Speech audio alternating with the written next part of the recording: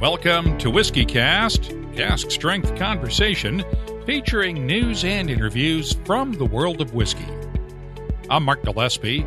This is episode number 745 for December 16th, 2018. Coming up in a few minutes. The first thing that really jumped out at me was the name, which at that point I had no context around, but was intrigued by the name, and so started digging a little bit deeper, and then quickly kind of unearthed a kind of treasure trove of old historical articles and ads and bottles, and really started seeing kind of how significant the brand was back in the 19th century. And hardly a week goes by that we don't hear about a new whiskey brand that's popping up because of the global boom in whiskey sales. But Manti Antilla went in the opposite direction. He searched out heritage whiskey brands to find one with a history that could be used in a modern revival. And he found one, Chicken Cock Whiskey. It's a name that's bound to get some attention, and when your brand has to compete with dozens of others to catch the eye of a consumer on a crowded store shelf, well, you'll take any advantage you can get. There is a history behind the Chicken Cock brand, and we'll talk with Manti Antilla about it, along with the process of reviving a brand that's been lost to history on WhiskyCast In-Depth. That's coming up later, along with the calendar of events, your voice, and in the What I'm Tasting This Week department, some whiskeys that you'll have to know just the right person to talk to get your hands on a bottle. It's all ahead on this edition of WhiskyCast. WhiskyCast, brought to you by Redbreast, the definitive single pot-still Irish whiskey. Those in the know Redbreast. This is whiskey, Johnny Walker's Scotch whiskey, from this place and these people, aye, Scotch makers, creating the bold and complex flavour of Johnny Walker Black Label. Step right up. As always, let's start off with the news. It's brought to you by Highland Park. Remember the classic line from the movie Jaws? We're going to need a bigger boat. Well, there's a line that might have made the rounds at Diageo's North American offices recently. We're going to need a bigger distillery. In fact, they're going to need a whole new distillery in Kentucky just to meet projected demand for bourbon and other American whiskeys in the future. Diageo announced Thursday that it will spend around $130 million to build its second large-scale distillery in Kentucky, about 18 months after it opened the Bulleit Distilling Company distillery in Shelbyville. That distillery opened with enough capacity to produce about 1.8 million proof gallons of whiskey each year, and will eventually double that over time. However, the new distillery to be built in Lebanon will start with an annual capacity of around 10 million proof gallons, and a Diageo spokesperson confirmed in an email this week that it will be able to produce whiskey for Bulleit, along with Blade & Bow, I.W. Harper, and most of Diageo's other bourbon and American whiskey brands, along with others yet to be created. The one exception is George Dickel Tennessee whiskey, which will continue to be distilled at the Cascade Hollow Distillery in Tullahoma, Tennessee. The announcement came after Kentucky's Economic Development Finance Authority approved a $2.5 million incentive package for the project Thursday morning, based on Diageo's plans to create 30 new full-time jobs at the distillery. Diageo declined to make company executives available for an interview. The timetable, though, calls for the real estate deal to close next month, and assuming planning permission goes smoothly, construction should begin in early summer, with the distillery to start production in 2021. It will be Diageo's third distillery in Kentucky. In addition to the Bulleit Distillery in Shelbyville, there is a small micro-distillery at the Stitzel-Weller Distillery Complex in Louisville that is part of what's now known as the Bulleit Frontier Whiskey Experience. Work is continuing this winter on the new Visitors Center at the Bulleit Distillery, And when it opens next summer, the current center will be rebranded the Stitzel-Weller Whiskey Experience and focus on Diageo's other bourbon and American whiskey brands. Earlier this month, the U.S. Treasury Department's Tax and Trade Bureau opened a public comment period on the agency's proposal for a major rewrite of federal regulations on labeling and definitions for whiskeys and other distilled spirits, along with beer and wine. While there have been many minor changes over the years, this proposal would actually be the first major update to those regulations since 1935, when they were enacted to implement the Federal Alcohol Act following the end of Prohibition. We have covered a lot of the proposed changes at WhiskyCast.com, along with providing a downloadable copy of the TTB's actual proposal, highlighted to show the whiskey-specific parts. But there is one proposal that did not make the TTB's list, a standard definition for American Single Malt whiskies, or single malts of any type. More than 80 U.S. distilleries formed the American Single Malt Whiskey Commission in 2016 to lobby specifically for that change. Steve Hawley of Westland Distillery in Seattle is the commission's spokesman. Of course, we were disappointed, very disappointed, and a little surprised, frankly. We've worked very hard to petition for our standard of identity and met directly with the TTB and had a good response from them and folks outside of the TTB office as well. So we're certainly surprised. I think that surprise was a bit tempered once we saw that other things that we expected to be in there were left out as well. So, surprised, disappointed? Yeah, absolutely. You mentioned other things that were left out. What other things were left out that you had expected to see? Oh, there's a number of things. Anything from barrel-aged gin, which I know has been a popular proposal in recent years, to the elimination of size formats. So, a number of things across the board that we expected to see in there because we saw other people lobbying and petitioning for those things as well. What does it mean for moving forward? Frankly, Mark, I think this is really just where we have to exercise a little patience. We're practiced in doing that as whiskey makers.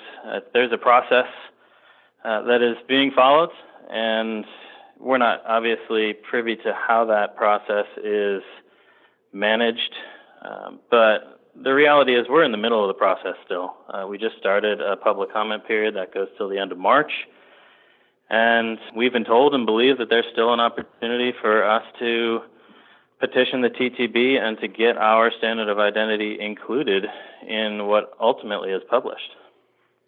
Yes, I know that they did say that there were some things that were, because of their complexity, they were going to handle separately. And I would assume the single malt thing is part of that, because I know there are also importers that would like to have a single malt category too. Absolutely. Look, I hope they are open and interested in dealing with things separately. That's fine by us. Whether it's included in this or done separately like cachaça was a few years ago, as long as it gets done, we're happy. And look, I feel for the TTB. It is complex. It was what they did publish, which, again, is short of a number of things that a lot of people were expecting, is still, 152 pages long? So it's a lot for them to parse through. And if they feel the best way to do this is to separate things out and take them ad hoc, we're certainly happy to participate. One thing with our proposed definition is it's not all that complex when you think of what single malt means around the world. And there has yet to be any real opposition to what we're suggesting the standard of identity should be for single malt whiskey in America. So I would hope that people would see that this is clear and obvious and something that everybody in the industry is in support of. The Commission's proposal would use almost all of the same standards that define single malt whiskies in Scotland: 100% malted barley from a single distillery, matured in oak barrels no larger than 700 liters, and bottled at a minimum of 40% ABV. The two differences between Scotland and the U.S., U.S. whiskeys would have no minimum aging requirement, and the whiskeys would have to come off the still at no more than 80% ABV. Scotland has no set limit for distilling strength, and, of course, requires a minimum of 3 years of maturation for all whiskeys. The TTB's public comment period ends on March 26th of 2019. Once again, you'll find more details on the proposed changes in the news section at whiskycast.com. One note now from the investment world. Pernod Ricard's management is facing a challenge from an activist hedge fund. New York-based Elliott Management has built up a $1 billion stake in Pernod Ricard that amounts to about 2.5% of the French company's outstanding shares. Elliott wants Pernod Ricard to strengthen its profit margins by cutting costs and selling off underperforming brands, and, according to the Wall Street Journal, wants the company to bring in more executives and directors from outside France. The Pernod and Ricard families control around 15% of the company's shares, along with 25% of its voting rights, and that's just one of the factors that analysts see as making it unlikely that Elliott could force Pernod Ricard to sell itself off. Elliott Management acquired the British bookstore chain Waterstones earlier this year and has launched similar attacks on Samsung, Vivendi, and Australia's BHP in the past. In other news, Scotland's Glengoyne distillery had an unexpectedly strong response this week when it put tickets on sale for a special private day at the distillery on February 16th. The 36 tickets available to members of the Glengoyne family affinity group sold out in less than 24 hours. Gordon Dundas of Ian MacLeod Distillers suspects more than a few tickets were bought as holiday gifts. We're going to have John Glass there, who's our master blender. We'll have Robbie Hughes, who's our group distillation director.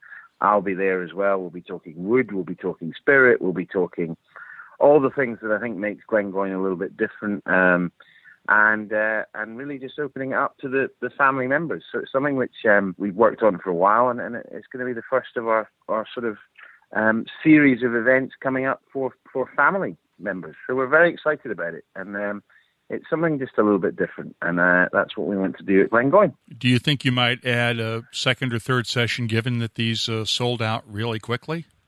We may well do. I mean, I think we may well do. We're not sure exactly how that'll look, but at the moment it's sold out. But we may be able to up the capacity a little bit, or we may do another day in it, 6 months' time or whatever. Maybe do 2 or 3 a year, but that's all up for discussion. But certainly, we're really excited that it's been so well received. I think a few people have bought some other people some Christmas gifts, which is great, and it's a unique day where they're going to really get under the skin of Glengoyne. Those tickets also include a bottle of the next Glengoyne Single Malt to be released later in 2019. We'll let you know if they open up additional spots for the day. Turning to other new whiskeys now, there are not just one, but 2 new bottlings of Booker's Bourbon out now. The big one is the Booker's 30th Anniversary Edition, and Fred Noe says he and his son Freddie Noe couldn't have just done something ordinary for that 30th Anniversary Edition. We had some 16-year-old barrels that we laid back that tasted great, but I wasn't real crazy about the nose. When I started smelling this batch, I was a little suspect, thinking maybe I was being too hard on the barrels. And he happened to walk in the office. I said, "Smell this sample of liquor." I didn't tell him what it was or anything about it. What do you think? He said, "It's kind of flat, Dad." "What do you mean?" He said, "Well, it doesn't have much of a nose." I said, "Well, taste it." He tasted it. He said, "Oh, tastes great, but doesn't have much of a nose." I said, "Well, I'm glad you agree with me, because that's what I was thinking too." So it was kind of cool to know that our collaboration together on that part, we agreed. And so we, knowing what it was after that, he said, "We're going to have to do something." So that's why we looked to change it a little bit. So we blended in some 9-year-old Booker's barrels that we had to give it a little more nose that I know Dad would have really appreciate it with the big vanilla notes. I think sometimes I get a little hard on the product, especially the ones that bear Dad's name. Since before he passed away, he asked me to take care of the Bookers, and so I told him I would. So I make sure that every batch of Bookers is as special as it can be. And we actually, to make it even more special, we recycled some wood out of the warehouses that Dad liked to age the Bookers in, these 9-story houses right here close to the office. And we used that reclaimed wood to actually build the boxes that the bottles are packed in. So it was there's a possibility you could get a box with wood in it that Dad actually walked on, and possibly even Jim Beam, if, luck would have it that way. So that made it pretty cool. The Booker's 30th Anniversary Edition is available in limited quantities with a recommended retail price of around $200 a bottle. There's also the 4th and final batch of Booker's for 2018. This one is nicknamed Kitchen Table after the heirloom table that was handed down from Colonel Jim Beam. Booker Noe used it with guests to help select barrels of Booker's back when he was alive, and Fred Noe's family still uses it today. It's available for around $70 a bottle. I'll have tasting notes for both editions soon at WhiskyCast.com, and we'll hear more from Fred Noe later on, too. Other new whiskeys announced this week. The Macallan is releasing a new 52-year-old single cask bottling. It comes from a sherry-seasoned European oak cask that produced just 250 bottles. The price tag, 38,500 pounds each. That's around $48,500 in the U.S. Ballantine's has released the new 21-year-old Warming Spices edition into global travel retail. It made its debut at Seoul's Incheon Airport last month and was blended to emphasize the spices that naturally developed in the blend's component whiskeys. The recommended retail price is around $150 U.S. a bottle. A couple of weeks ago, we heard from musician and three-chord bourbon founder Neil Giraldo during WhiskyCast In-Depth. I mentioned their plans to release a 12-year-old bourbon in that episode to go along with the regular three-chord bourbon. Well, the 12-bar barrel-proof edition is now available in New York State, and there are also plans to release a new three-chord Amplify Rye in early 2019. Kings County Distillery in Brooklyn, New York unveiled this weekend what it's calling the first ever peated rye whiskey from an American distillery. It's made from 80% New York-grown rye and 20% peated malt and matured for a year. It's on sale exclusively at the distillery's tasting room for $55 a bottle while it lasts. And we should note that Kings County just barely earned that title. When I was in Pittsburgh for our charity tasting a couple of weeks ago, the folks from Liberty Pole Spirits in Washington, Pennsylvania, sent along a sample of their new peated rye to go along with their peated bourbon that we tasted that night. That rye is scheduled to come out next month. I'll have my tasting notes for it soon at the website. And speaking of unusual whiskeys, Bushmills has released a new Acacia-finished whiskey that's available exclusively at the distillery in Northern Ireland. The whiskey is a blend of ex-bourbon and sherry casks that's finished for a year in acacia wood. It sells for 74 pounds, around $93 U.S. a bottle, and once again, it's only available at the Bushmills Distillery store. Elsewhere in finishes, Tullibardine has released the latest edition in its Marquess collection, the Murray Marsala finish. It's the 4th release in the series and comes from whiskey distilled back in 2006 and matured in first fill ex-bourbon barrels, then finished for a year in Sicilian Marsala wine casks. There's no word on pricing. Single Cask Nation is out with a new 12-year-old blended malt Scotch whiskey. And yes, even though it is a blend, it is still a single cask. The malts came from various unnamed Edrington distilleries that were vatted together as new make spirit back in 2006 and filled into a first fill Oloroso sherry hogshead at the time. It's bottled at 59.6% ABV and sells for $130 a bottle. Finally, Douglas Lang & Company is winding up its 70th anniversary celebrations in 2018 with two new releases.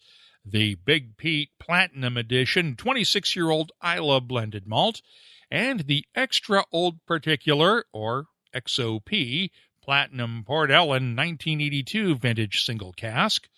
Only 273 bottles of that Port Ellen will be available in the UK, Europe, and Asia.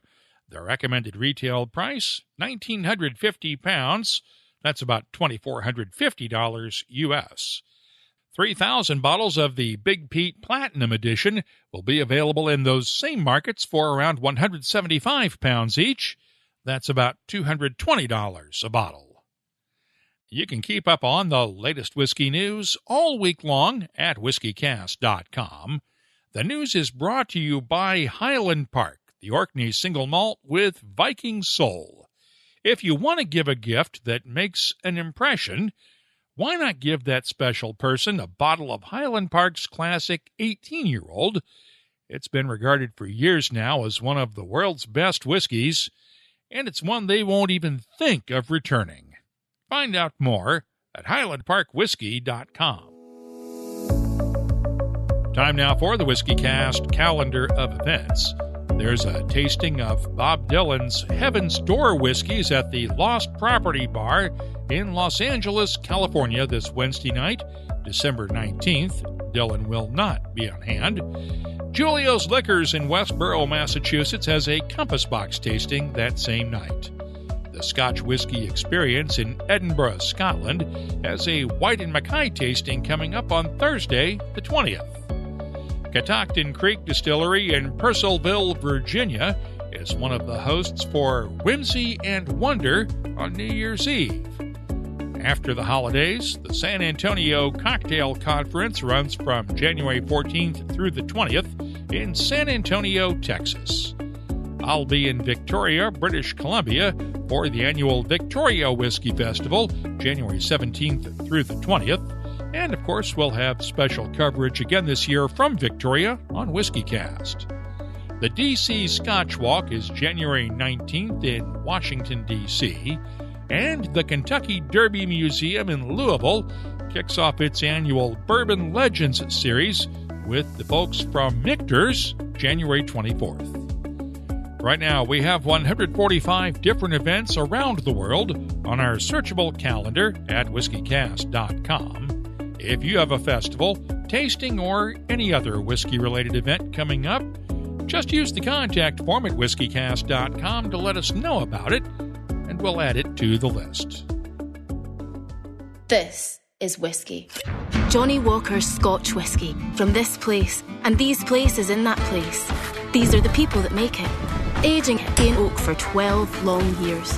See, the land that shapes these people and the people that shape this whiskey all shape how bloody good it tastes. Bold as it is complex.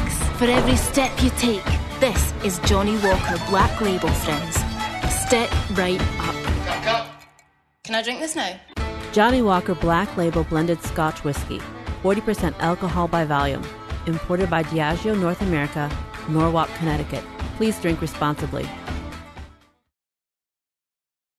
WhiskyCast In-Depth is brought to you by Lagavulin.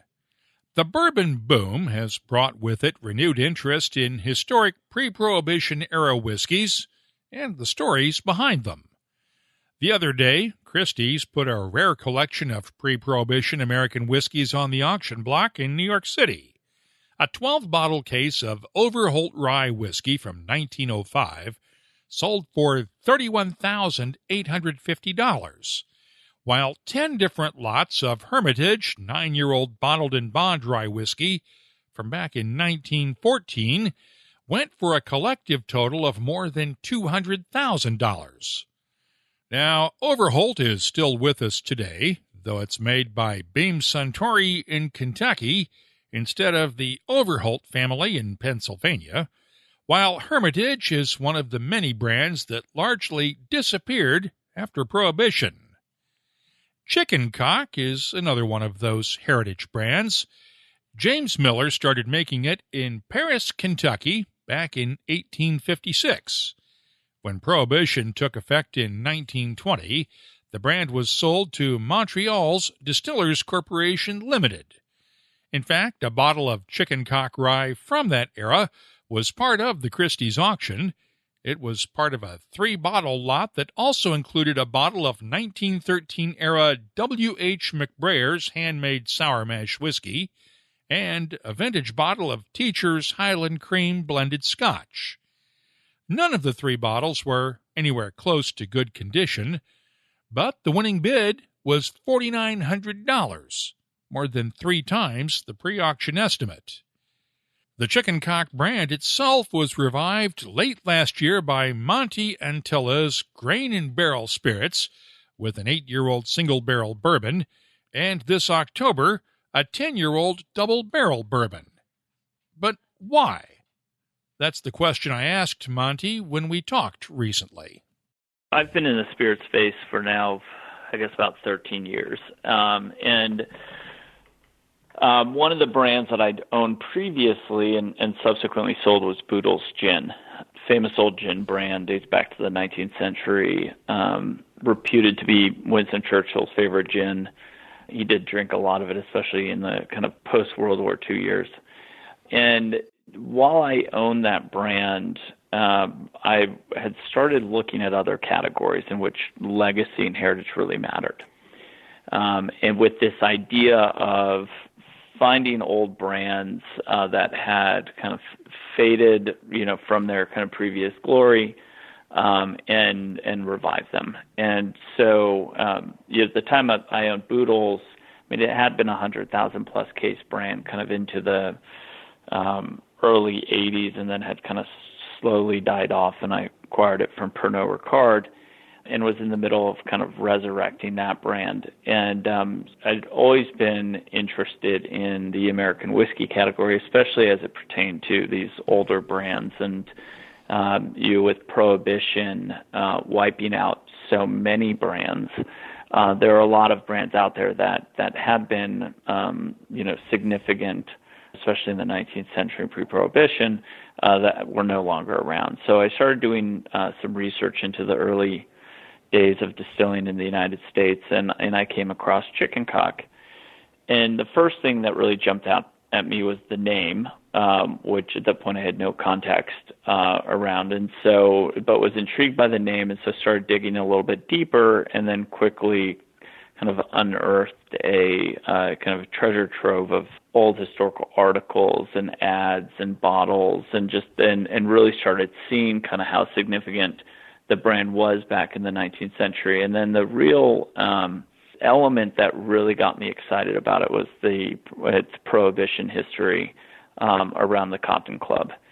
And, reading Duke Ellington's memoirs where he talks about Chicken Cock. And as I kind of got into more and more of the research, as an example, going to the Oscar Getz in Bardstown and finding a lot of pre-Prohibition Chicken Cock bottles and advertisements, it just had a lot of elements to it that I look at and say, okay, this is a brand that you can really kind of rebuild the story around kind of a really rich legacy.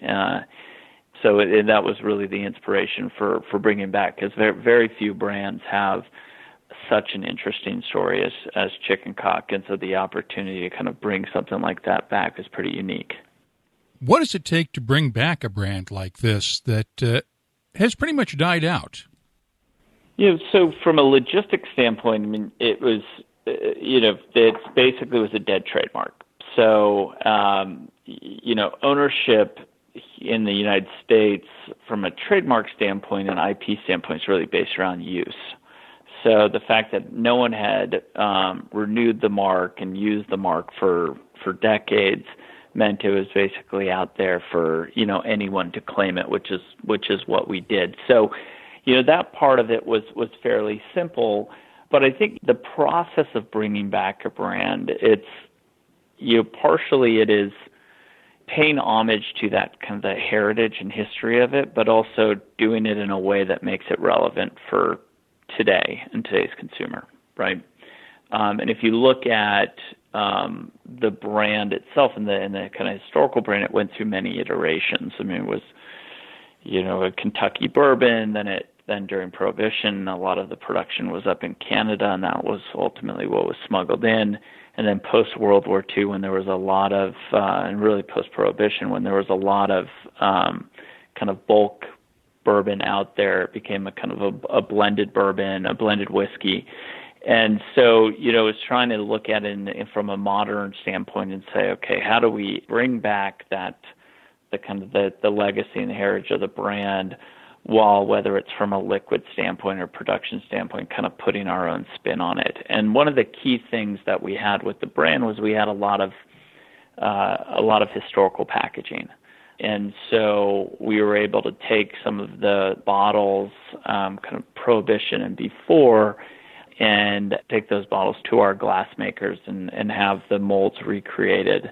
And so that part of the core, especially around our single barrel and now our double barrel, that are out in market was bringing back the kind of that old medicinal style bottle. That was a direct inspiration from a bottle that we had found actually at the Oscar Getz.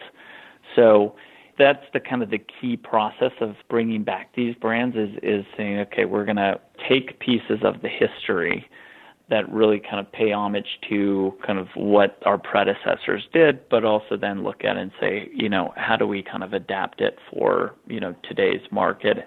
One of the challenging things in bourbon in particular, especially over the last couple of years, has been just access to supply. So that's been a process for us in terms of while we kind of lay down our own whiskey that is ultimately going to be ready in a couple of years.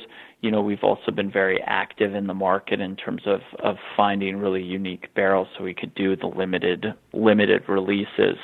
And that's kind of been our process of kind of putting our spin on it. It's like, how do we put all this together from a liquid standpoint while taking advantage of some of the historical, packaging that's out there. Society has changed a lot in the decades since chicken cock was popular. Mm-hmm. And the demographics of the whiskey drinker have changed, most certainly. So how do you bring this brand to relevance in the 2010s and into the 2020s for an audience that doesn't know what the legacy of the brand was? I have to admit that if you tell somebody that you're going to do a story about chicken cock, you get some rolled eyes these days because of that name. So how do you bring it around and tell this story and overcome some of the issues that come with a name like that? Yeah, so, so the name is definitely an attention grabber, which we view as a positive, especially then it kind of opens up the conversation around kind of what is the legacy of the brand and where does the name come from? I mean, so... I get the question all the time of how did we name it chicken cock? Because obviously we didn't name it chicken cock. Someone did back in 1856, right? And, if you look at on its own, the term cock is just a male bird, right? So woodcock, gamecock, and still used prevalently in England as an example. All the male birds there are cocks. So, all chicken cock was when the brand was first started was a rooster, what we would now call a rooster, which was a term that didn't come into being really until the late 19th century by American farmers. And so, but it's a conversation starter without a doubt. I think that what we've been able to do, the most valuable thing for us has been social media. So we have over 100,000 Facebook followers for the brand. And that has been a extremely valuable tool in communicating the brand's history, as well as what we're doing today. And it's such a conversation starter around the name and the legacy that has this amazing kind of virality to it that is very conducive to social media, whether it's Facebook or Instagram or any of medians, which has allowed us to tap into a kind of an evolving, whiskey consumer. I mean, our core demographic from a sales standpoint still tends to be, slightly kind of older male, I think a large part because of the price points of our limited releases. But if you look at our broader audience, it is a fairly diverse group, age, demographics, gender, and so. And a lot of people discover the brand initially because of the name, and they're intrigued, and then that opens the door to a deeper conversation around kind of the brand's legacy, and that's what really kind of hooks people, right? So it's the story of Prohibition and the Cotton Club. It's the story of the brand's founding in Paris, Kentucky. And then, when we tell people about, well, what is a chicken cock, right? Then the fact that it's a rooster, that's something that then they can kind of go and share to others. And so it has like the story around it kind of really helps kind of get people engaged. And then I think from a packaging standpoint, it's just a beautiful bottle that, people love to have on their bar, and based on the bottle and the name, it's definitely an attention grabber. And in a crowded marketplace, you want to put something out there that is going to grab people's attention and not be lost in the shuffle. And I think the brand and its success today is a result of having multiple elements to it that do grab attention, including the name. But how do you get around that little problem of internet web filters in certain offices and certain computers that are going to see part of that name and they're going to go, this is a blocked site? We actually haven't found that to be an issue too much. I think if you look at, if you take like cocktail, the word, and there's other things that have the term cock in it. That actually hasn't been too much of an issue. I think when we get hit by spam filters or blocked website, it tends to be more around the alcohol piece versus the name. But it hasn't been too much of a barrier so far. I'll admit that our own website gets blocked a few times on alcohol issues as well. So I know the feeling. That happens regularly. I mean, and that's at a lot of offices and stuff like that. That'll definitely be the case. Now, you've talked about laying down your own spirit. You're not building a distillery, though. You're working with Steve Noe and John and the folks at Bardstown Bourbon Company to actually lay down your spirit for the future, right? Correct. We've been laying down product for actually the last couple of years. Most recently, we've become part of the Collaborative Distillers Program at BBC. I've known David Mandel over there, the CEO of Bardstown, for a number of years, from really back in the day when we both got into the spirits industry. So, I've kind of watched what they've done, and as they've, built a distillery and the overall experience, and had conversations with them about, how do we kind of go back in the vault, and it really fit well with our model.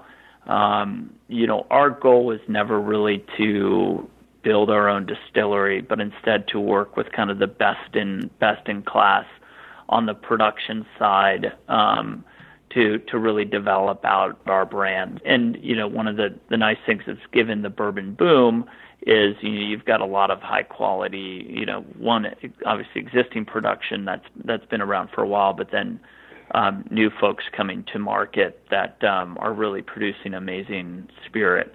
So having had a relationship or knowing David for as long as I have, I was able to watch as BBC was developed, and then we were able to kind of really work together on bringing chicken cock kind of formally back home to Kentucky. And, the same thing that got me excited about the brand has gotten them excited about the brand, and that's the heritage and being able to do things like go to the Oscar Gets, work with them over there, finding original mash bills, finding, kind of digging into the kind of the archives on the brand. And then that's going to be reflected in kind of what we do with BBC in terms of kind of rolling out different types of products, all kind of tying back into the legacy of the brand. for us, having BBC as a partner is amazing because it really can kind of, we can go there, we can, really call it kind of our home as well. And so if we have, partners in town, it's just amazing kind of to be able to show them the whole process of making top quality bourbon. So that's been an important partnership of ours. Give me the 5 and 10 year goals going forward. What do you have planned for this brand 5-10 years out? So in 5 years, we'll have a lot of our own bourbon that will be of age and out in the market. So, right now we have approximately, let's call it, 1,500 barrels between 2 months old and 11 years old. And on the older side, we'll have a couple more limited releases over the next year and a half, and then in approximately just over 2 years, we'll start bottling our own bourbon that we've laid down over the last couple of years. So waiting until it gets to at least 4 years old. And so if we look about 5 years, that'll be a good chunk of what we have recently laid down. So as an example, in August, we laid down 616 barrels at Bardstown. That will all be mature and with the goal of having that be bottled and in market, primarily in the United States. And at the same time, we're starting to develop some partnerships abroad. So I think if we kind of fast forward then 10 years, the goal would be to have a brand that would be, fairly significant in the United States, across the country, as well as in Europe and Asia, where we have some existing business partnerships. But at that point, it'll all be our own liquid, both on the bourbon, and also we'll be doing some stuff on the rye side, as well as experimenting with different barrel finishes. And trying to kind of tap into some of the heritage stuff that's been done with the brand in the past, but obviously then having our spin on it. And we're also looking at the potential of having some additional tasting rooms outside of the Bardstown area. And then global domination from that point, right? To a certain extent, yeah. I'm a big believer in that. The future growth of bourbon, while will continue to be significant in the United States. I think if you go over to Europe, as an example, there is a lot of enthusiasm for the category, but not a lot of selection. So primarily the bigger brands, not a lot of the small, interesting stuff that you find here. I think that's where we'll see a lot of growth over the next 10 years, especially in Europe as well as in Asia. I mean, we have some relationships over there, and the level of enthusiasm is great. But unfortunately, they basically can get Jack and Beam and a couple other brands. So there's a lot of untapped opportunity overseas. So we look at it as our strategy is kind of a dual-pronged, kind of continue to expand in the U.S. market, especially kind of in the near term. And then if we look at a little bit more medium and long term, I think our business will continue to grow internationally. In addition to Chicken Cock's 10-year-old Double Barrel Bourbon, there's Bootlegger's Reserve. It's a blend of bourbon and rye whiskeys, and the Heritage Reserve Bourbon. That's WhiskyCast In-Depth, brought to you by Lagavulin, the legendary Islay Single Malt. Look for the new House Lannister Lagavulin 9-year-old. It's part of the Game of Thrones Single Malt Scotch Whiskey collection from Diageo and HBO. You'll find it at a whiskey shop near you. And check out the rest of the Lagavulin Single Malts at malts.com. The What I'm Tasting This Week department is brought to you by Heaven Hill Distillery. Let's start off with the Chicken Cock 10-year-old Double Barrel Bourbon. It's bottled at 52% ABV and was originally distilled at MGP. The nose has notes of old leather, pipe tobacco, caramel candy, subtle fruits, and just a hint of spice. The taste has good spices with a nice sweet base of honey, vanilla, and caramel that do not get overpowered by the spicier touches of pepper, allspice, and ginger, along with hints of leather and pipe tobacco in the background. The finish is long, complex, and consistent. I'm scoring it a 93. Now, there's been a lot of talk recently about the demand for so-called club bottlings, single barrels selected by and bottled for whiskey clubs, with some bottles being sold at retail to help keep the costs down. I've had the chance to try 3 of these club bottlings. First, a special bottle of Uncle Nearest 1856 Tennessee whiskey that was bottled for the British Bourbon Society in London. This one did not actually carry the Uncle Nearest name, though. They labeled it as Nathan Green 1870 Single Barrel in honor of Nearest Green's real name, and 1870 reflects the oldest legal documents found so far that refer to him. This was bottled at 58.35% ABV. The nose has a honey sweetness with charred oak, caramel ice cream topping, muted spices, and just a hint of maple. The taste has great spices with cinnamon, black pepper, and chili powder notes that fade to reveal honey, caramel, and maple for a nice balance and complexity. Water smooths out the spices a bit while not affecting the rest of the flavor. The finish is very long and spicy, and I'm scoring the British Bourbon Society's bottling of Nathan Green 1870 Single Barrel Tennessee whiskey a 93. I'll have more tasting notes in just a minute, but first, our tasting notes are brought to you by Heaven Hill Distillery. 85 years ago, as the end of Prohibition meant a renewed demand for Kentucky bourbon, Ed Shapira and his brothers invested in a new distillery in Bardstown. They bought out their partners later on, and today that little startup is the largest family-owned and operated distillery.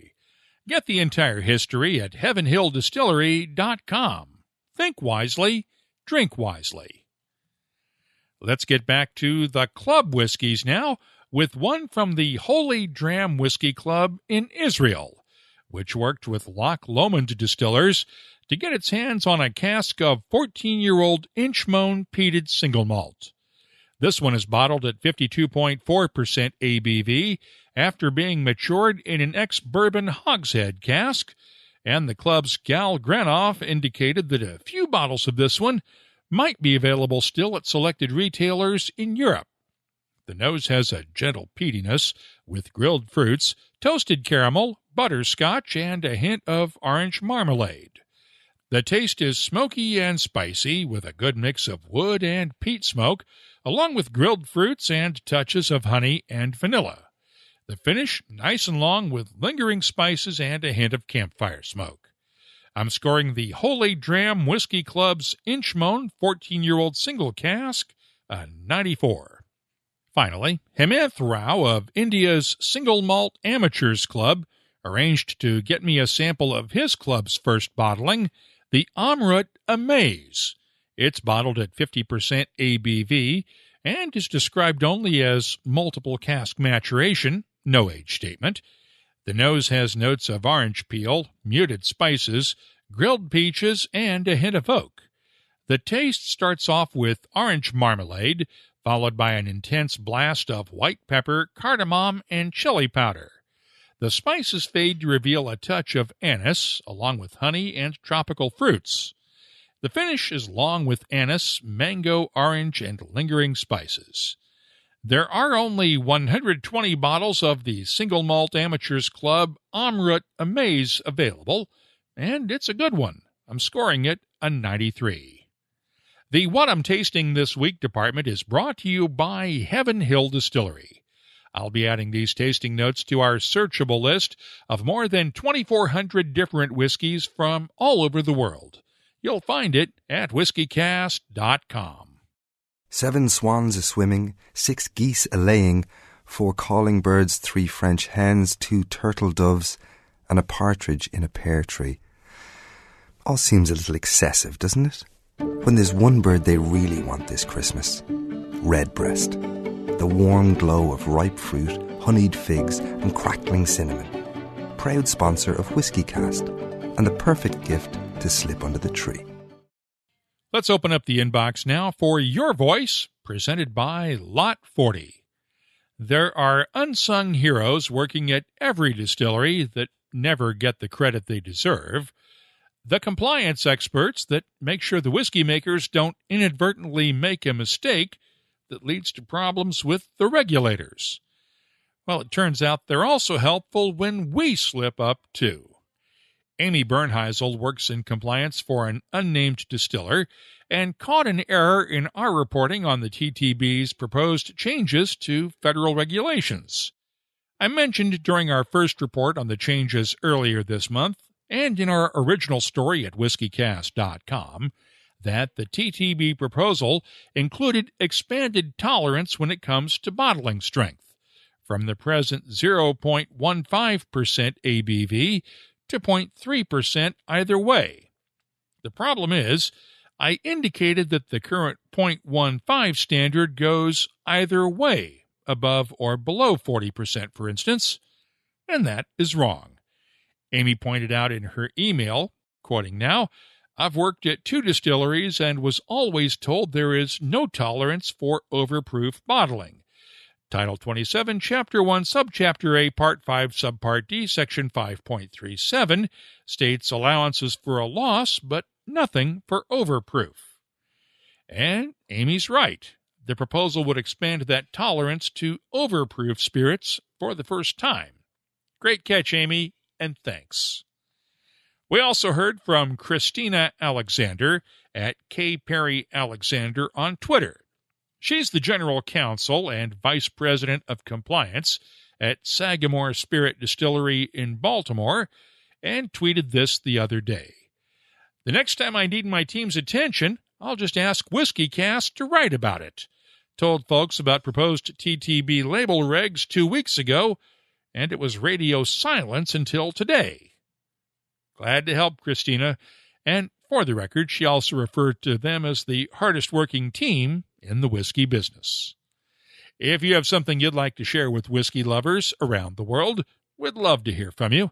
Get in touch with us on Twitter, Facebook, or Instagram at WhiskyCast. The email address is comments@whiskycast.com. Your Voice is presented by Lot 40, Canada's award-winning 100% pot still rye whiskey. Lot 40, unapologetically Canadian. Please drink responsibly. Let's close things out now with Behind the Label, our look at the history, science, and other things that make whiskey unique. It's brought to you by Writer's Tears. What is in a name? Well, just ask some of the legendary families of bourbon what's in a name. We heard from Jim Beam's Fred Noe earlier, or as it says on his birth certificate, Frederick Booker Noe III. Fred's son Freddie is officially Frederick Booker Noe IV. And this Christmas, there's a baby Booker in the family. Frederick Booker Noe V was born back on September 6th, and Fred III is one proud grandpa. Freddie and his wife Kate decided early on, before he was even born, that they were going to call him Booker. So I thought, well, that's cool. And he's a nice little dude. He doesn't cry a lot. I see a lot of my son in him, and I see a lot of Dad at times. He wrinkles his forehead and looks like, since he doesn't have much hair right now, there's times he resembles my father when I would upset him when I was growing up. No, you never did that. Absolutely. All sons do that. What do you mean? I've heard you tell the stories, Fred. I'm just pulling your chain there. I know. Hey, that's why.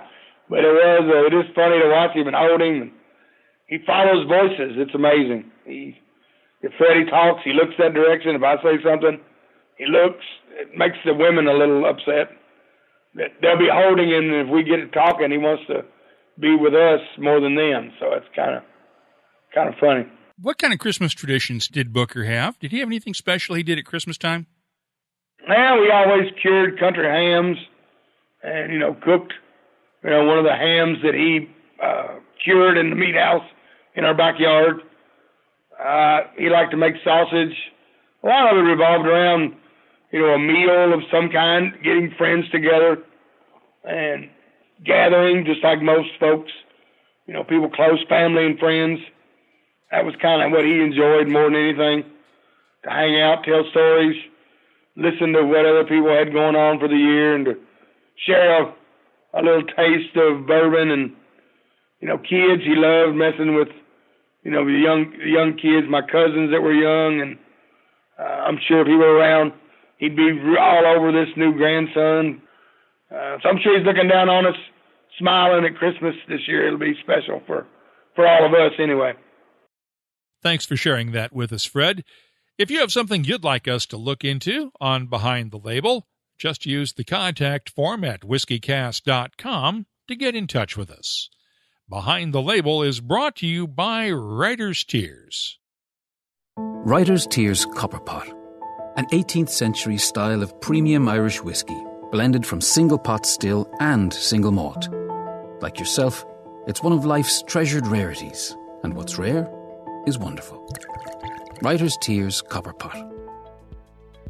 That's all for this episode of WhiskyCast. You'll find links for the stories in this episode in our show notes at whiskeycast.com. That's also where you can find our WhiskyCast HD videos and the WhiskyCast Tasting Panel podcast, along with the latest whiskey news, events, photos, and a whole lot more, including a complete archive of our past episodes. Remember, friends help friends discover podcasts. Please take a few minutes during the holidays and help your friends out. Show them how to use the podcast app on their smartphone to discover a whole world of free content. It might just be the best gift you can give them. This is whiskey, Johnny Walker's Scotch whiskey, from this place and these people, aye, Scotch makers, creating the bold and complex flavour of Johnny Walker Black Label. Step right up. WhiskyCast, brought to you by Redbreast, the definitive single pot still Irish whiskey. Those in the know Redbreast. WhiskyCast is a production of Cask Strength Media, copyright 2018, and comes to you from the charming, yet regrettably dry town of Haddonfield, New Jersey. I'm Mark Gillespie, reminding you that when you drink, please drink responsibly. Thanks for listening.